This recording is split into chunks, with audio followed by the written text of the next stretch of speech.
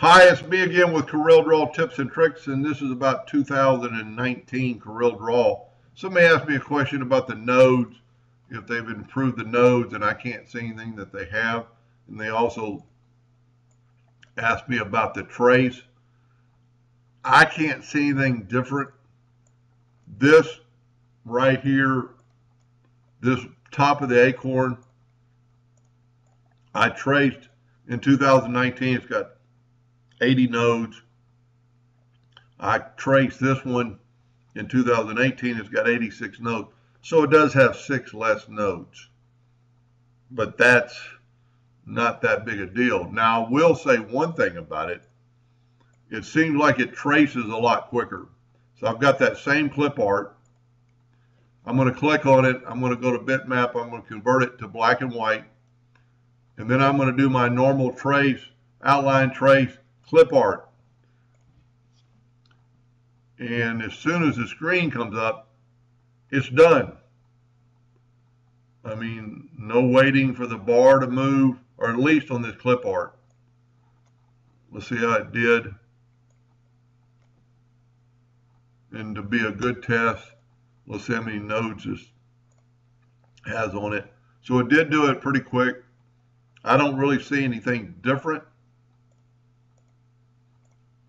Let me take the shape tool and select all the nodes. And now I've only got 63 nodes. So that can't be, you can't justify that that's better, because I don't know about a true test, even though it's the exact same clip art. These two top of the acorns look identical. This one is 2018. This is 19. Maybe a tad sharper. This has more of a bump, where this has a kind of like a plateau. Both of them will be very easily taken out with the shape tool or the smoothing tool, which I love, that was available in 2018, and you can do a lot with it. Let's just do this real quick. Of course, I did it pretty hard. And let's take the shape tool, and now let's see how many nodes. In that short of time, I reduced it to 15 nodes. Of course, I did alter it a little bit, but you could go a little slower and less hard, and even add a node and make it look more like it. Anyway, so not much improvement there. And I'm going to say this, there's things I love about 2019. They changed this up here, where this used to be an X. So it's no fill, meaning a red line like a circle. And I'm not sure, I mean, once you get used to it, it's not that big a deal. But when you're used to having the X, so that's one thing they did change it.